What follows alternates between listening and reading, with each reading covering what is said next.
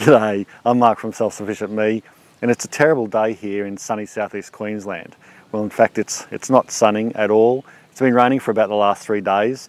It's winter time. I wanted to bring you a midweek video because one of our trees, it's a small citrus that we've been growing for about 3 years. It's called a sunrise lime. It's in fruit. The fruit are ready to pick. I wanted to bring you this video before the fruit fell off the tree or something ate them or something else happened. It's just a good example at the moment, and it's a really great little tree. I'm excited that we're growing it.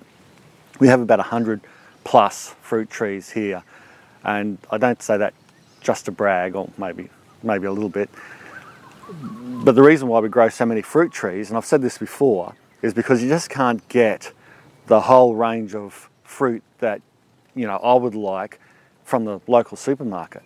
So therefore, to get the maximum variety as possible, we like to grow our own fruit trees, buy different types of exotics, try different trees, try different fruits, and experience those many thousands of fruit trees and fruits that are grown around the world, but are never sold in the supermarket simply because they're not economical to do so for a variety of reasons.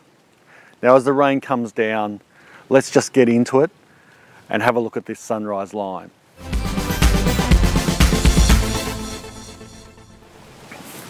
All right, we'll go past this little Meyer lemon tree. Remember my lots of lemons video? Well, here it is again. I released that about 12 months ago, that lots of lemons video, and I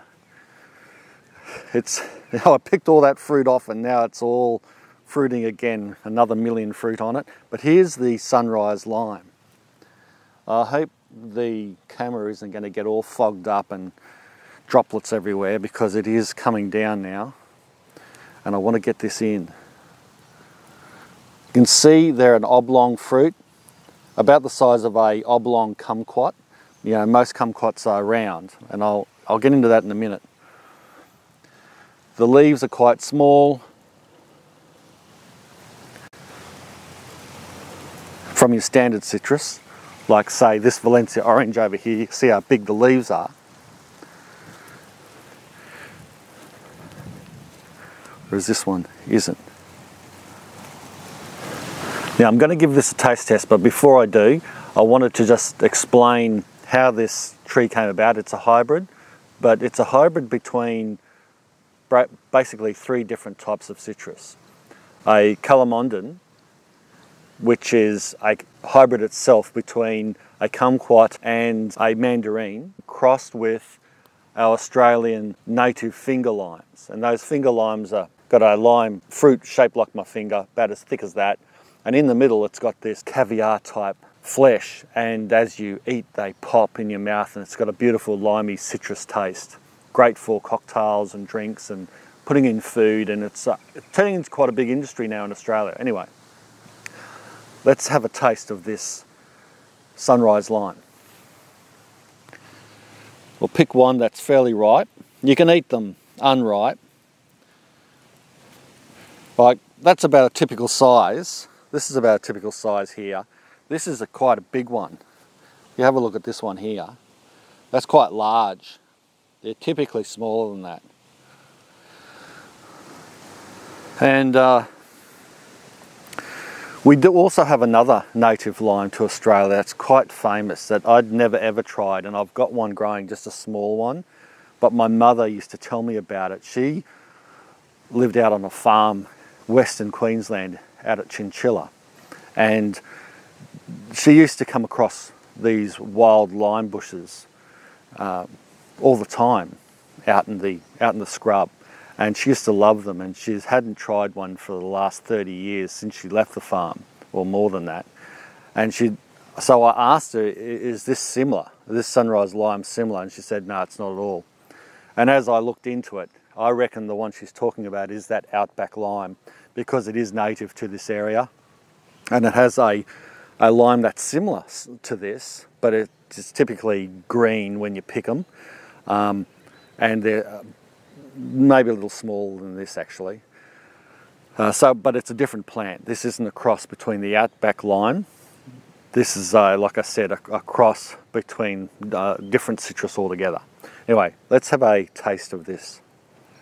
So you eat them with I have tried them before. There's a little tiny seed there. I don't normally notice the seeds, but they're really sweet.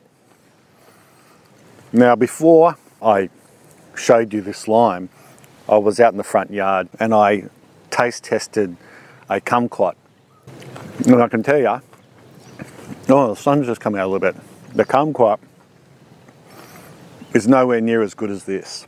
This is sweet. The skin is beautiful.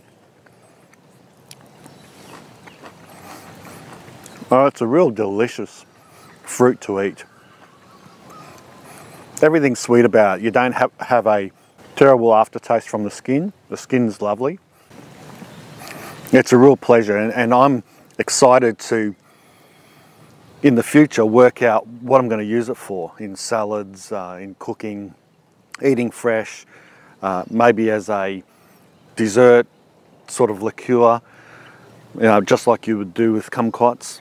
So yeah, it's a really beautiful tasting fruit. And I hope they open up like an export market or so to sell these trees around the world, because I think it's fantastic. Now, I am not against crossbreeding plants and trees and hybriding things. Most of our most famous citrus trees, for example, and fruits and apples and that have all come from people experimenting and crossing trees.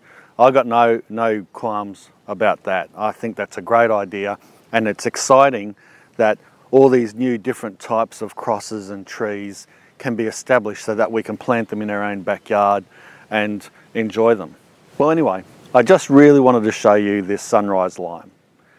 So that'll do for now. If you liked the video, give it a thumbs up. Don't forget my website, selfsufficientme.com. Thanks for watching. Bye for now.